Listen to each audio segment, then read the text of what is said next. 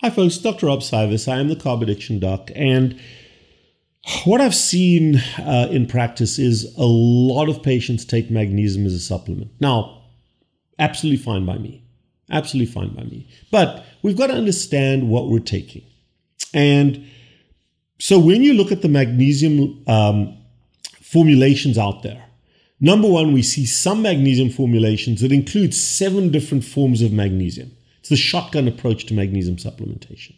And they basically are coercing people into thinking, oh, this must be so good for me because it's got all these different formulations. So remember, magnesium is a cation. It's a 2+ cation. It has to be attached to an anion to be electronically neutral so that it can be absorbed. Okay, I'm not a chemist, so you can correct that, but the two have to be connected to be absorbed or not to be absorbed.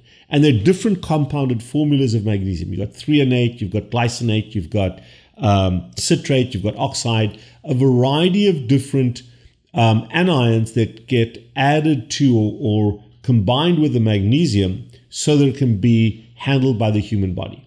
And I try to keep magnesium very, very simple. Okay, so the first question is, do I need it at all or not? And the primary indications for magnesium, I kind of break it up into 4. Okay, first of all, there's a decent amount of magnesium in healthy food, particularly animal products. So for most people, there's more than enough magnesium in the food that we eat: eggs, dairy, beef, that kind of thing. However, and there are some plants that have magnesium, I wouldn't necessarily count on them. There are 4 indications that I look at for magnesium, and I try to keep this very simple. Number 1, acid reflux or heartburn. And if you've got acid reflux or heartburn, the old tried and tested, you remember the old Phillips milk of magnesia? Well, milk of magnesium oxide usually, it's usually a white liquid, that is reasonable for acid reflux to calm down the acid of the stomach. Still an old trusted true thing, magnesium oxide. May constipate you a little bit. The next one is magnesium citrate. Magnesium oxide, not very well absorbed, so it's nice, it stays in the gut. Magnesium citrate. Magnesium citrate is not very well absorbed at all. But magnesium citrate is one of the most powerful laxatives you can take. So if you've got constipation an issue, if you've started your carnivore diet, and you've got that plug and go kind of phenomenon, mag citrate is a wonderful drug taken episodically for constipation. And you just got to be cautious, because if you take a little bit too much, don't go and try to sit through a 3-hour video or a 3-hour movie or go for a run, because it'll end ugly. So mag citrate is a very, very powerful one. When I was doing a lot of colonoscopies, we used to use mag citrate as a laxative to clean out the colon before colonoscopies. Now, mag citrate can come in pill form, it can come in gel form. The ideal for me as a laxative is a little bottle. It's usually a little salty tasting, but a bottle of liquid magnesium citrate. My recommendation is buy 4, have them at home, drink the first one. If you haven't gone within 4 hours, drink the second one. And this is obviously, it varies different depending on who you are, but those 2 bottles should get things going. If you require more than 2 bottles of mag citrate to have a decent bowel movement, there may be something else wrong. It might be a blockage, it might be some inflammation. Be cautious. Mag citrate, take that as a laxative, best one out there. Okay, there are others. But those are the 2 magnesiums that stay in the gut: magnesium oxide, magnesium citrate. Then the next 2 indications: brain fog, difficulty sleeping, difficulty falling asleep, muscle cramping. It's a big one. Fasciculation, muscle cramping. That may, not always, but it may be indicated by a lack of magnesium or magnesium exchange. And the best formula there, the one that is best absorbed and best goes to target, is magnesium glycinate. Magnesium glycinate. There are threonates, there are other formulas. Magnesium glycinate. So I try to keep it very simple. Okay? And if you take magnesium glycinate, you can take it as a capsule. Depending on your height and depending on your existing magnesium concentration, you can go anywhere from 200 up to 400 milligrams, depending on the formulation, but don't overdose. And here's the key thing.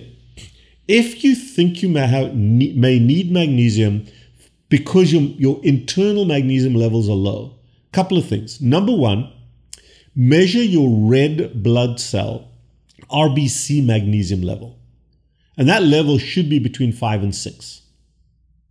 So know what your level is before you make the assumption that, oh, my magnesium levels are off, and you go and take magnesium if you're already overdosed. And I see that. These are powerful, powerful elements, and you don't want to take too much for your heart to affect your heart health negatively. So know what your levels are. In our practice, we test those all the time. So know what your magnesium levels are. And then don't overdose. It's about taking it on a regular basis to maintain your levels rather than taking a massive amount to correct a level.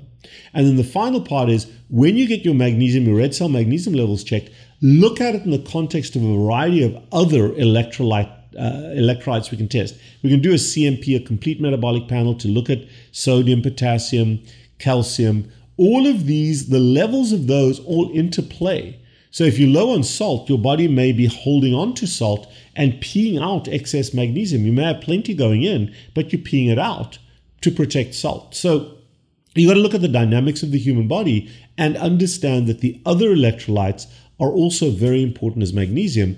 And then the best place for the most part to get magnesium is in an electrolyte mix. It might be, this is one I use, something called Relight hydration. I use that after my runs. You don't have to use that. There's LMNT, but use a clean formula of an electrolyte solution that may have adequate magnesium in it. So you can take the pill form, you can get it from your diet, you can get it in electrolyte supplementation. Figure out what works best for you, but don't make the assumption, oh, it must be my magnesium because someone on the internet said it was.